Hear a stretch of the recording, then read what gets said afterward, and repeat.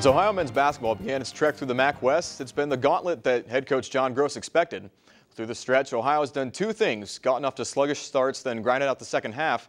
The other, just piling up wins. The Bobcats overcame a slow start offensively last night and took out Northern Illinois 67-58 for their fifth straight win. The Huskies jumped out to an early 15-8 lead, but Ohio stormed back to take a one-point advantage into the locker room. It then took NIU nearly 6.5 minutes to record a point in the second half as the Cats built their lead to 20 at one point. Walter Offutt matched a career high with 19 points, and Nick Kellogg, who struck the match from deep, poured in 12. Ohio moves to 18-4, 6-2 in MAC play, while the Huskies have already dropped their 18th game of the season.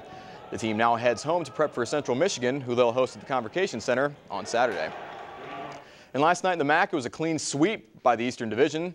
Akron took out Buffalo 86-72 to push their win streak to 4 and stay on top of the East. Buffalo took out Ball State 73-57 to keep pace with Ohio with a 6-2 conference mark. And Bowling Green beat up on Western Michigan with a 24-point win, while Miami edged Eastern Michigan as both teams try to poke their nose back into the race. Kent State had the night off and remains in 4th. Well, after a day that brought 19 new recruits to the Ohio football family, it was time to stack the new class of Cats up against the conference. While some analysts aren't giving the group much love, others, both on and off campus, believe the newcomers provide plenty of hype for the future. I really feel good about this year's class again. You know, I think we've put together two really very good classes. People were talking. There was a lot of buzz about what the Bobcats were doing late in the process and getting some names that really most everybody had pegged for BCS conference signatures on signing day. So overall, a very strong class. Ohio women's basketball went 10 rounds with MAC West leading Eastern Michigan last night, but a 29-point effort from Tavalyn James, the MAC's leading scorer, vaulted the Eagles to a 63-53 victory. The Eagles took an early 12-4 lead, which they never surrendered. The Cats threatened on a few occasions, cutting it to 19-18 late in the first, then 46-43 down the stretch.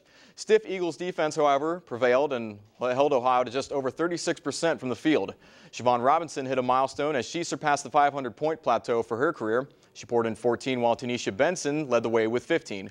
The loss drops Ohio to 3-6 in MAC play, 10-13 overall. The Bobcats' next opponent, Northern Illinois, where the women will travel for a 4 o'clock tip-off on Saturday. And fellow MAC school Akron looks to be completely invested in the future. The school has added a familiar face, none other than former Ohio State head coach Jim Tressel, just not on the gridiron. Tressel has been announced as the school's new Vice President of Strategic Engagement. His duties will involve community outreach and improving student life around campus. Tressel helped the football program with the recent hire of new head coach Terry Bowden. He says he's not concerned about stepping away from the gridiron. And you're working with people who are excited about what difference they can make and where they are in their community and all those things. It won't be that much different. I didn't get a chance to stand on the sideline this past fall, and it wasn't as if in my mind the world ended or anything. And topping off a packed night of TVC girls hoops action is a cross-county showdown as Nelsonville York hosts Athens. With second place in the TVC Ohio on the line, the Lady Bulldogs are knocking on the door of their 8th straight win. Alexander, fresh off a 45-point loss to Logan, will host Meigs, looking for their second win. Lady Marauders are trying to capture their first win in 7 tries. Meanwhile, Federal Hawking, also on a 5-game skid, travels across the border to battle Wahama, while the resurgent Lady Tomcats try to make it 5 of their last 7 when Tribble heads to Miller.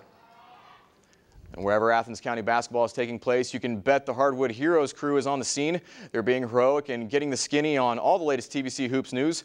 For immediate recaps, check out woub.org/sports/Hardwood Heroes.